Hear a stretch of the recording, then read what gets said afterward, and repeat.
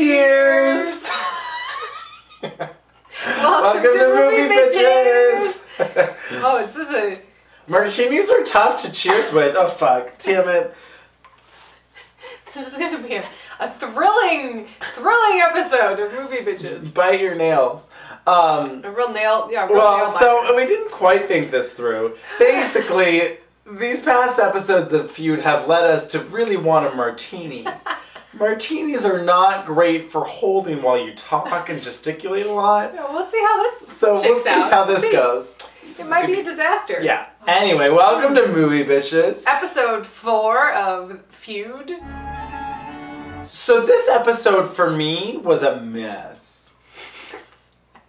It's just becoming clearer and clearer that the 2017 narrative is being shoved into this plot line. My first question, right out of the gate, where the fuck is Elvira? What the literal fuck? I kept being like, she's gonna show up, right? Well, they're almost done filming, so maybe she'll show up. What? She didn't show up at all. At all. So mad. You're so right. Yeah. What the actual fuck? Uh-huh. Yeah. So, wait a second. Particularly. Because there's no other person of color in this fucking show? I mean, yeah. Particularly since the actress, Maddie Norman, plays Joan Davis's, plays, I am so drunk, plays Joan Crawford's maid in Torch Song. A different Joan Crawford movie. Wait. So the maid, Elvira, yes, comes back later, yes, to play... No, before. Oh, earlier. Before. She has already been in a movie with Joan Crawford. And Joan is like, nah, I want her to be the maid. I mean, I don't know. Who saves me but doesn't get to save me because she gets brutally murdered. I don't know if that is how that happened. Watch Baby Jane. I don't know if that's how that went down, but I mean, I can only infer. Yeah, well, because we didn't get to see it in the movie. In the show. This is a show. Oh my God, we're so drunk. We're so fucking drunk, you guys. Martinis are dangerous. That's nonsense. Because she was my favorite part of the movie. She's the third lead in the movie. She really is. She has more of a role than Victor Buono, I would say. Absolutely. Or at least an well, because also, mind you, the whole time you're just sitting there being like, "Where's Elvira? Yeah. Where's Elvira?" That is the theme of all of this is hashtag Where the fuck is Elvira? Yeah. Yes. Anyway, this episode was just so overwrought. It was very much overwrought. More than any other episode, I think. I read the description and it was like, Pauline really tests gender boundaries. Who's Pauline? Oh, right. So this is my point. I literally read the description and was like, who's Pauline? Oh, like I was like, oh, okay. So you left out Elvira, but you gave Pauline her own episode. Right. Which, I mean, I couldn't be so mad at the Pauline storyline, except that it didn't exist and they made it up. They did.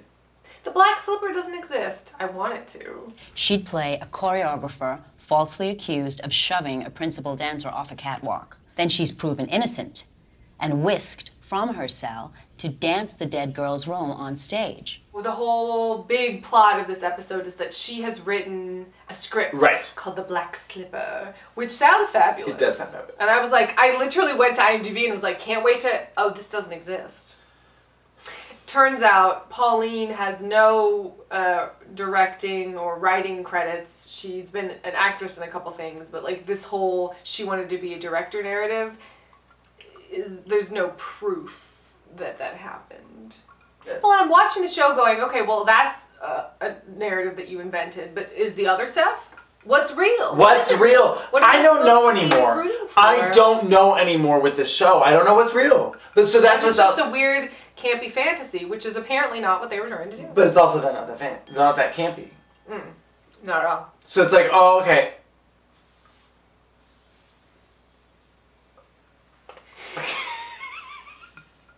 I guess, well, okay. I will say this. They're trying it with what's-her-face, Colleen? No, what's the assistant's name? Pauline? Pauline. Great.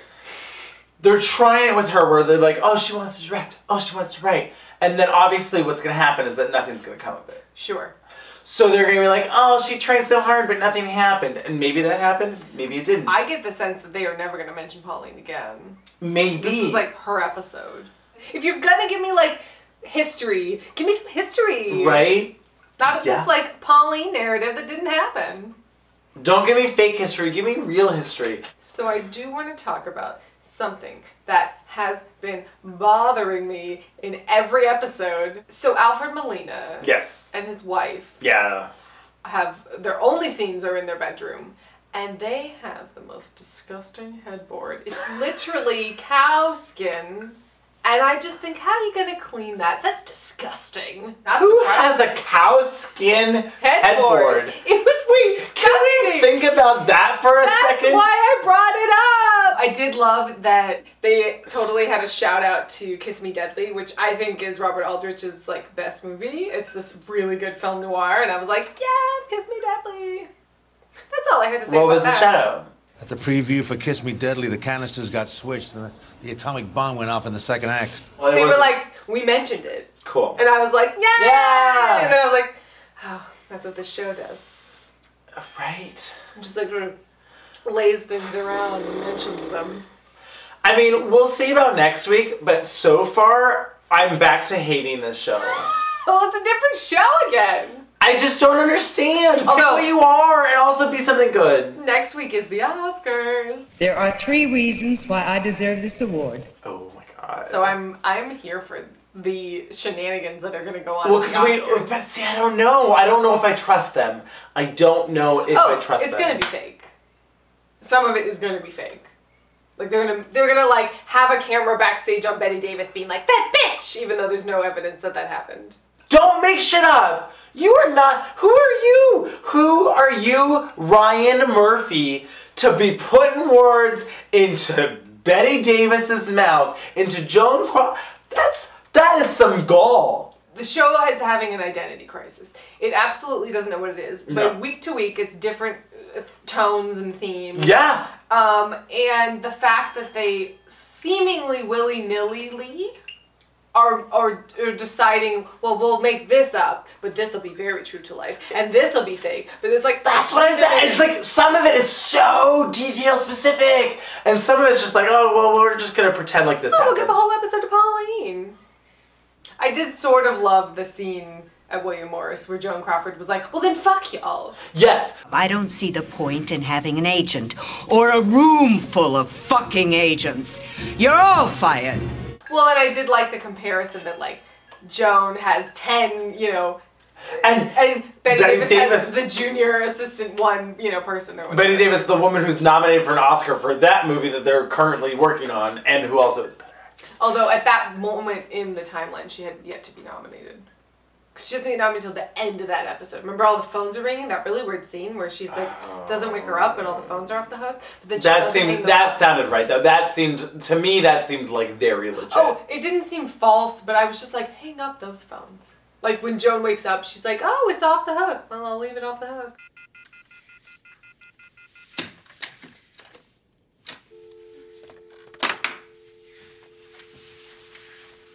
No, she didn't. She hung up a couple of them.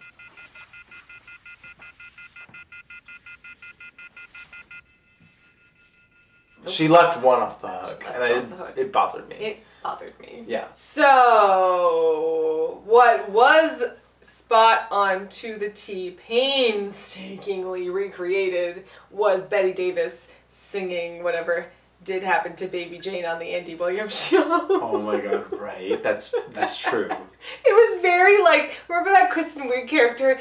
The secret word is... The secret word is branch. All right, look at me. This one's easy. Branch.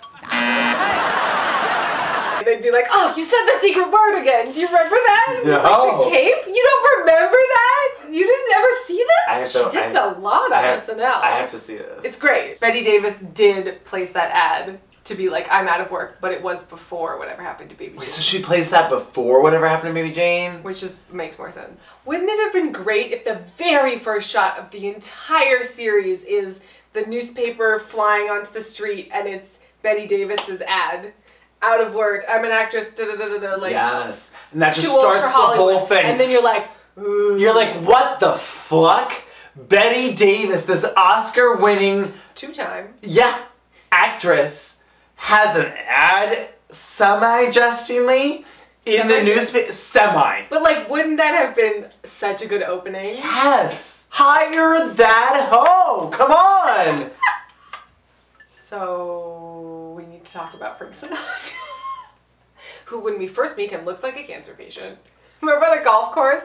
He's like real... Who also, the entire time we meet him, never looks like Frank Sinatra. Well, so this is the thing. Toby Huss is the actor who was doing him. Okay. He can sound like... he sings like... It's kind of his Mm. thing. He's so, like, quote-unquote famous in the biz for doing this Frank Sinatra impression that he, like... Got this role. He doesn't look like him, but he sounds like him.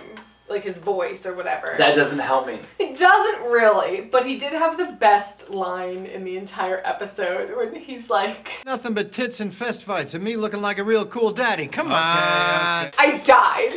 Me looking like a real cool daddy. So, he was a big fat diva, which is true. Of course. But that happened. Yeah. And yeah. that movie was swiftly forgotten and is considered to be terrible. I'm sure. Yes. So... Although I do love Guys and Dolls. Well, sure. Is that the first Frank Sinatra movie you thought of? Yeah. What's the first Frank Sinatra movie you think of? I guess From Here to Eternity, because he got the Oscar. Shh, he got an Oscar? Supporting. Wow. I do like From Here to Eternity, but yeah. like... It's not a Frank Sinatra movie. Yeah. So, yeah. I guess I think of Anchors Away. Well, sure. Yeah, I guess that's true. I like On the Town. Pal Joey. Pal Joey. Pal Joey's good.